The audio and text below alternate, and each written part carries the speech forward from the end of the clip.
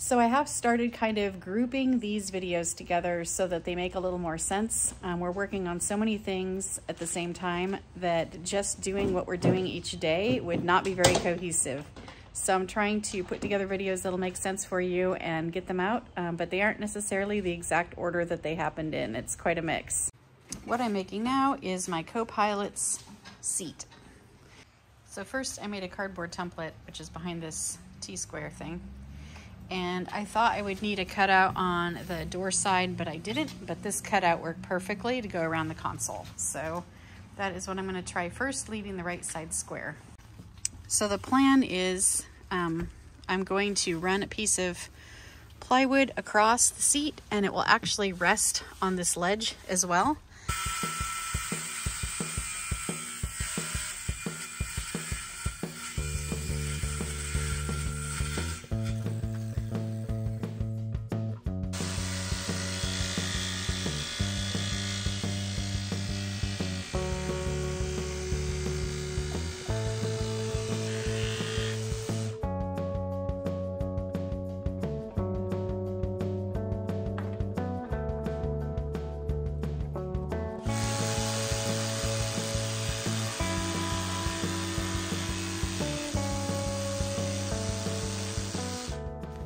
Well, pretty simple concept so far.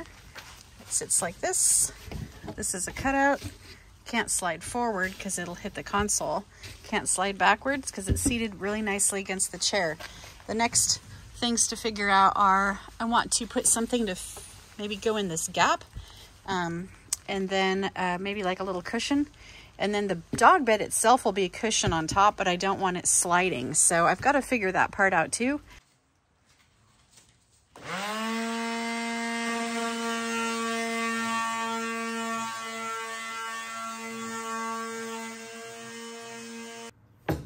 Okay, I sewed a little pillow part that will go down into the deep part of the seat to just keep it more firm. And now I have these carpet squares. I need to fix this one because it's hanging over the edge. And I'm going to put them on the top. They're adhesive. And then I will also staple those down so they don't go anywhere. And that will help it be grippy for the dog bed. And then I will test it out. There's what it looks like with the carpet on it. All right, let's see if I can do this with mostly one hand. So it goes into there, it sets on the seat, and it's stopped right here, so it can't slide forward, can't slide backwards. It's really firm.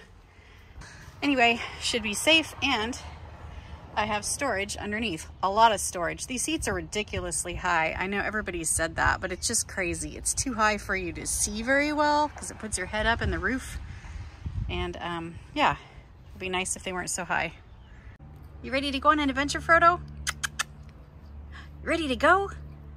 Yeah? For my next trick, I will be turning these into steps. They are, in fact, steps, but I'll be attaching them. So that's cool. Just gonna open up the directions, and a lot of people said it was pretty easy to figure out. Let's see if I can do it. I should have done an unboxing of this because these were packaged super, super well. They have these on all the ends. It's got all of the directions in here that look pretty easy. Parts list, all the hardware's packed really well. It's packs of it, like this is going under your vehicle, but it's packed so that it wouldn't scratch up. That little guy is going by the driver's door, and then this assembly is going to be all one piece going from the passenger door past the slider. It's 6 inches, so it should be, and it's grippy, and it seems like it's really well made. This is by iBoard. So once I get it on, I'll let you know what I think. I'm excited. This is cool too. They've got the hardware for different steps packaged really clearly with different letter designation. The first step was to assemble the passenger side running board, even though we are not starting out with that installation.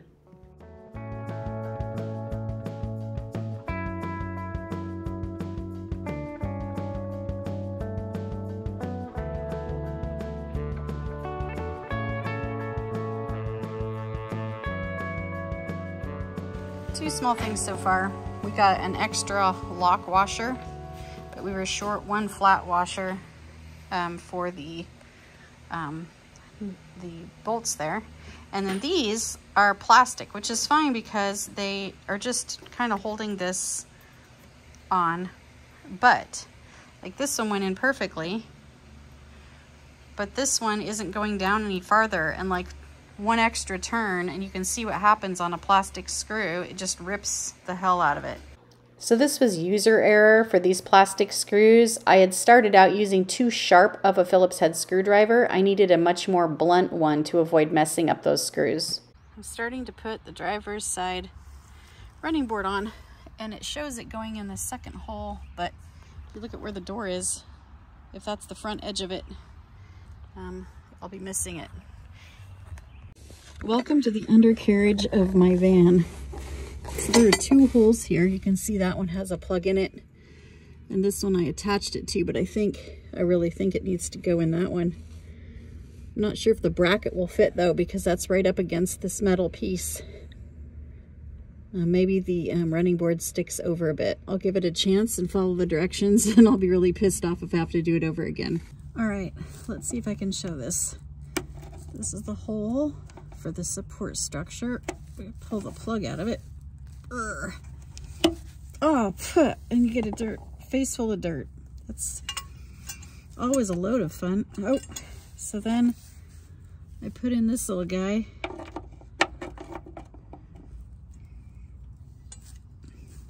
Yummy dirt right off the road. And then a big washer. This is what I did on the front. And then a locking washer.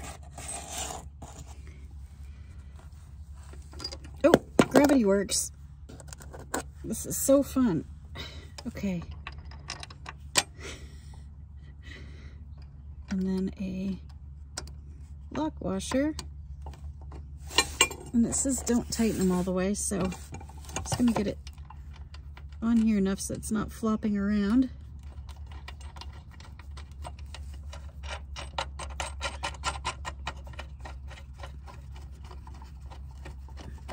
Finger tight, I think, is not really tight, so I'm gonna make it finger tight. And then this, ow, this little puppy is gonna go up here on the other side of this pinch weld, which I had no idea there was any such thing until 10 minutes ago.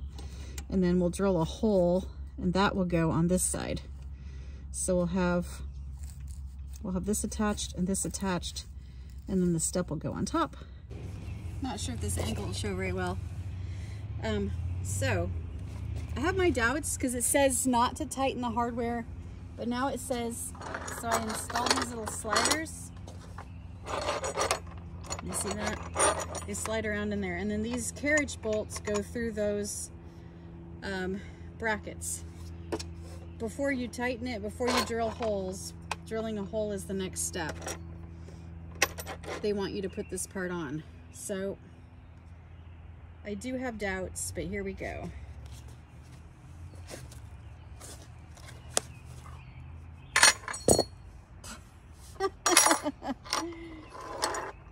Okay.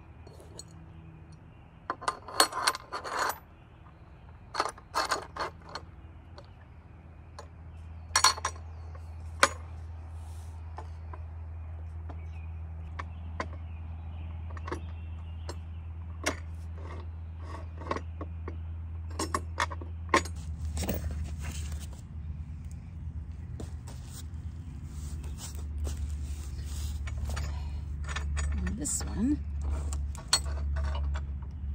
stick it there.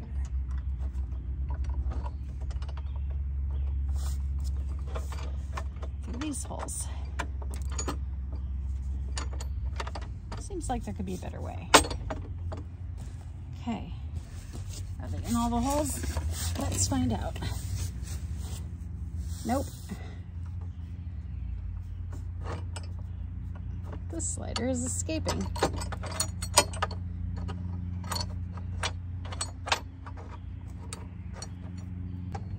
Great. Now I just need to put the washers on. Not a lot of space here to work with.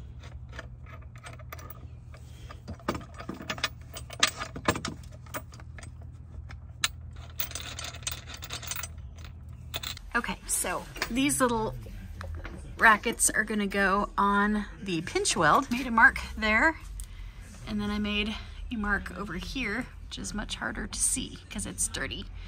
So they say to try to avoid the actual weld, and also to get it up as far as possible away from the bottom edge, which makes sense. So that is what I'm gonna do now, is drill my 2 holes. Most of the drilling footage was unsalvageable due to 4-letter words, but eventually I did get through this pinch weld and got my holes drilled. There is a hole. I just can't get over all these holes I keep putting in my van. There's the other hole. Now I'm ready to tighten everything. I don't know how well it'll show when I'm working on it, but this little piece goes up over the hole, and then I've got various nuts and bolts and things.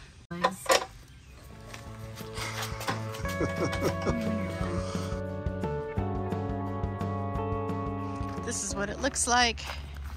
It actually looks kind of crooked, but the van sits with the front end down a little, and the contour of the front goes down also, plus it goes out in the front. So part of it is an optical illusion, and part of it is, yeah, I think it might be slightly crooked, but we got it on as straight as we could. But yeah, most of this is an optical illusion, and it's really good, and it works. Well, I pulled it back a little, which is kind of counterintuitive because I wanted to cover the step here, and it does, but you can see how far forward from the bracket that end is versus this end. But if I pull it back further, I mean, for what?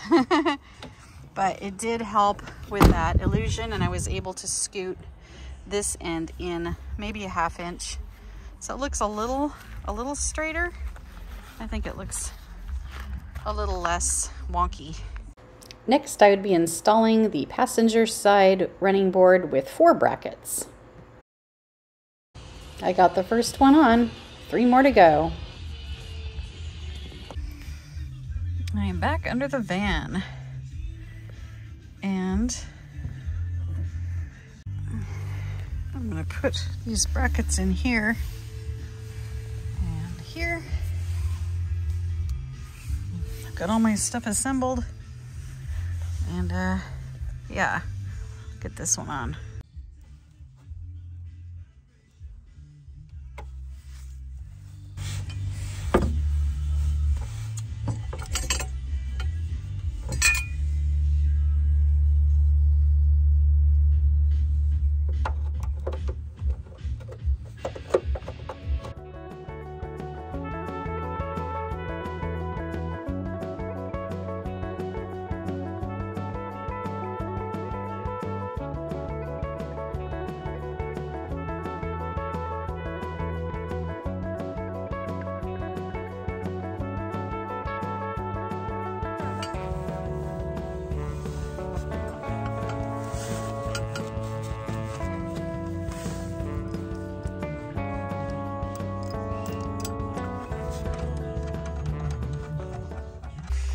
All right, I've got all my brackets on there finger tight.